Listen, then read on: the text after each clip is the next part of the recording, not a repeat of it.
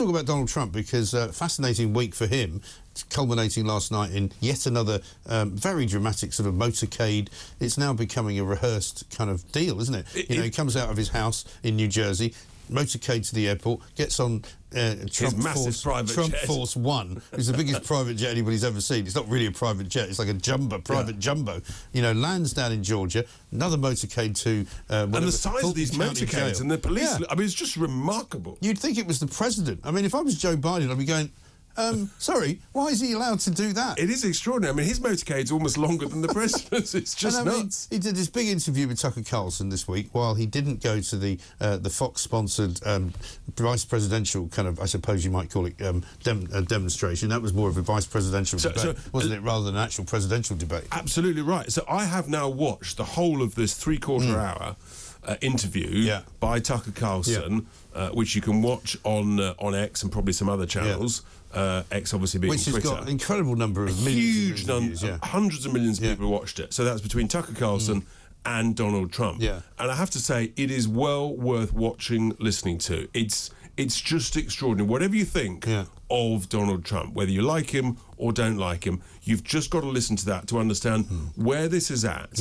And I think I may have to admit that I may not have been completely correct previously. Oh. Do you think you might have been wrong? Well, let me say I was not. I may not have been correct because I think I was caught saying that Donald Trump would not be on the Republican ballot paper, and it's quite clear to me now that actually he will be. Yes. Well, he might not be on the ballot paper when they have the primaries for the Republicans, because they might not bother having one. Well, they might not bother having. There's no point. But I think he will now be on the ballot paper in November 2021. There's no question. And when you see that, I'll accept your apology. And well, look, what I will say there, I will give you right. I will, like you, Mike.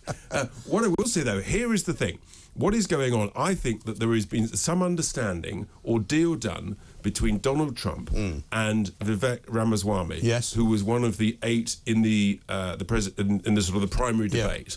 Because, and I think the deal is that Vivek will be his vice president, his running mate, because Vivek is going out there with some policies that are sort of, you know, they're very strong, robust policies. That in some cases are actually, you know, slightly more sort of harder and he's than another you outsider, expect Trump to say. Because he's another outsider. He's a businessman, right? And that's right, he's a businessman, he's been very successful, he's only 38, but he is saying he wants to bring in the military to help secure their border with Mexico, which is harder than Trump's previously said. He's also said, for example, with Ukraine, that actually they need to look at starting to reduce the amount of aid they give Ukraine. He's talking about actually... Which is very popular in America.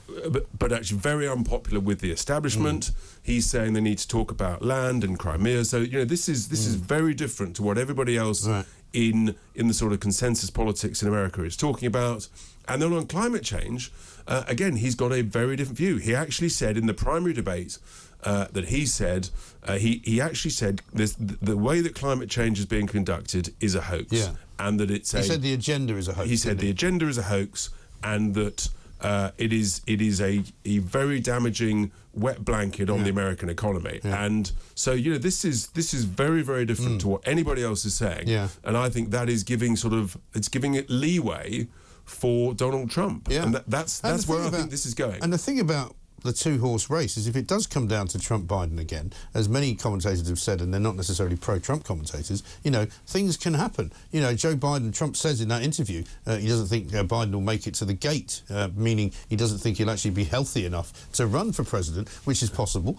His health could deteriorate rapidly as of the start of the campaign. I mean, we know the last campaign, he didn't really go anywhere because it was under the sort of COVID rules. He ran his campaign from his basement. In his basement, right. Well, if you listen to Trump's interview, I mean, he basically says Biden is struggling to walk at the moment. I mean, the grass of the White House is about 2 inches long, and Biden's sort of shuffling along it as though he's sort of shuffling to his bed. I mean, he's shuffling to make sure he doesn't fall down flat on his face, which we've also seen him do. I mean, we've got the World According to Mike Graham every night on a Friday, and we do Biden's balls up, which starts with him falling over at that event that he was at in the with the Navy. You know, the point is that in the end, Donald Trump has got at least a 50-50 chance of winning the White House if he is the nominee. And he's going to be the nominee, so he's now at least 50-50 with Biden. I think that's correct. And the other thing I said was that Biden wouldn't be on the ballot paper. I still hold by that. I don't think he will make the ballot paper. I think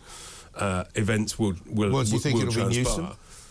It could well be Newsom. Trump talks a lot about that. You look at Newsom's track record. I mean, California is in a disastrous state, economically, socially, culturally. So, Trump, I think, will revel if it. Well, he's clearly reveling in all of this attention. Every single indictment that falls upon him makes him stronger. He's like, I described him, I think last week, as almost like some kind of superhero figure. You know, one of those Marvel adventures where instead of being kryptonite to Superman, it's sort of the opposite. As soon as he touches some indictment, he becomes more powerful.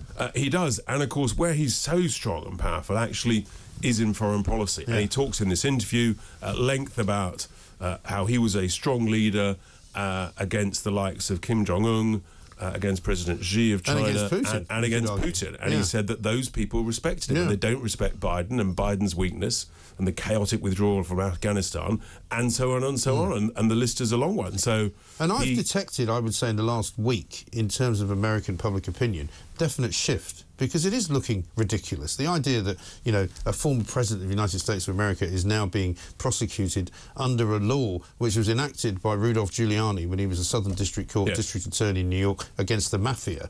And they're alleging that basically Trump's White House was run like an organised crime syndicate. I mean, it's just ludicrous and ridiculous. And so as this sort of charade goes on every week where he flies to another, another court hearing, right. And you think, oh, here we go again, and eventually people say, this is ridiculous, this is absurd, and it looks terrible for America. It looks terrible for America, the division, and where does this all end up? And again, in that interview, Trump talks about that, and he said he is actually genuinely now worried about where this goes, the anger alongside the passion, and it's America's got some serious challenges, and I think the Democrats have got to think long and hard about what they do with this. And like all popular winners, he can say, well, is it better now than it was when I was in president? And they all have to say, well, no, it isn't.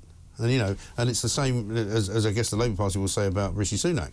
Are you better off now than you were 10 years ago? Probably not. Well, definitely not. I mean, we've got our own challenges, and the reality is, in any walk, people don't feel better off than they did 13 years ago. Right. It's not safer on the streets. It's a lot harder to get a GP. And as we talked about this morning, our borders are now completely open. In fact, they are porous to the point where there is no border in the United Kingdom. It's open, it's gone, and the government doesn't seem to care. No, incredible. Richard Tice, thank you very much indeed.